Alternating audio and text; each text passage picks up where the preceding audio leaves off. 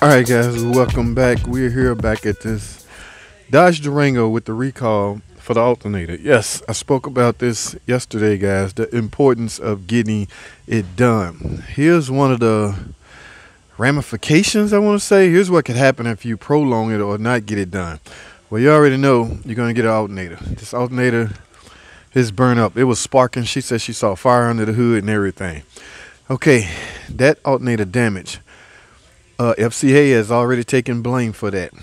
They have issued out a recall T36 in response to this problem. Okay, so here's the thing you're gonna run in. Here's the problem you're gonna run into, guys, if you prolong or wait to get this done.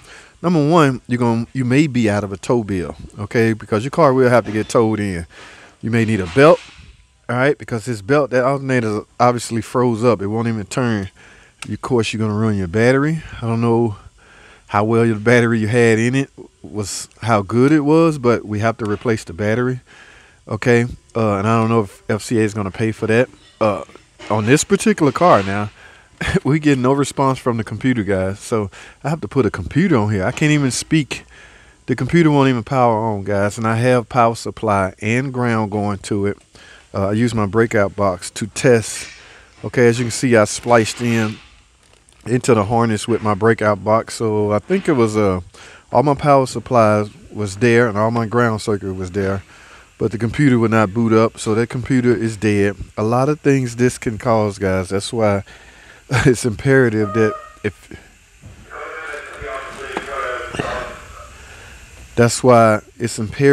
you get this done in a timely fashion. Now this recall is okay, this 2011, that's almost 10 years. Okay, guys, this recall been out 10 years. If you own, I'm going to put in the description the vehicles that this applies to.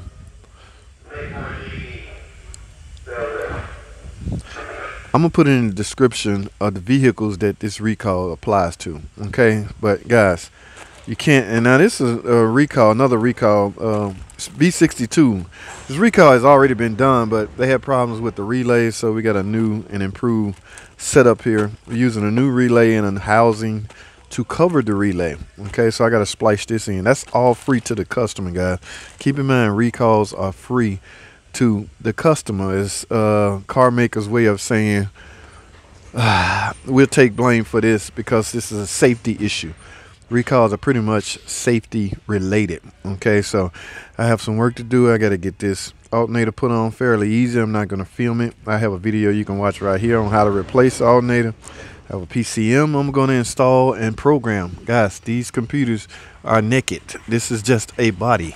Okay, this is typically this is merely a case, a body, no software in it. All right.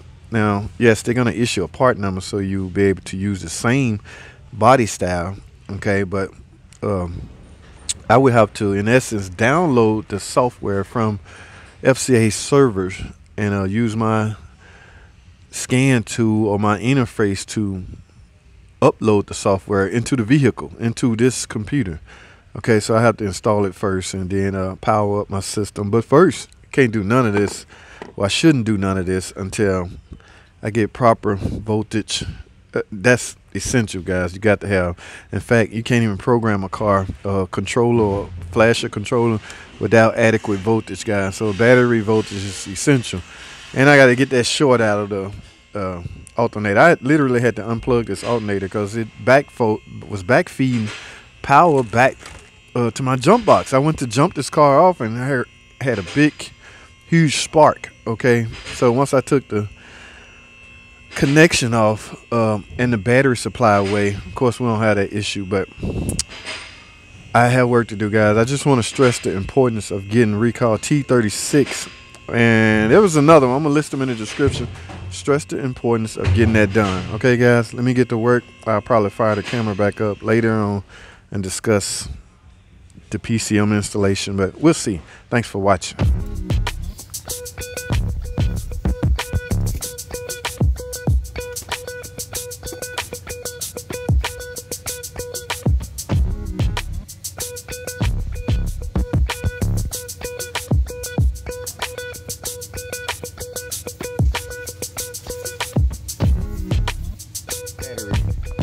still connected. Okay, so let's get this battery out.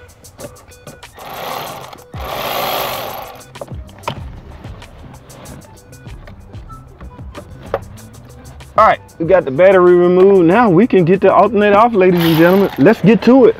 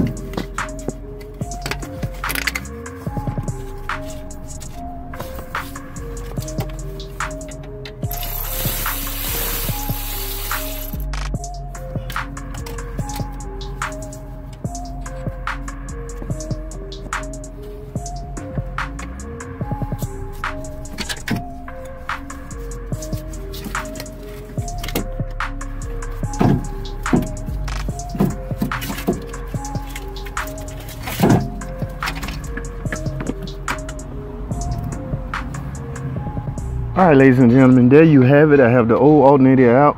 Here's the new one that I'm going back in with. A couple of things of note you need to keep in mind. The way you had this position terminal before you remove it, just memorize how you had it, the alternator facing when you get ready to take this off. All right, so other than that, I don't want to bore y'all with the installation, so I'm gonna put the new alternator in and we're gonna complete this repair. I'm almost 100% sure this is my problem because I diagnosed it and tested it by the book.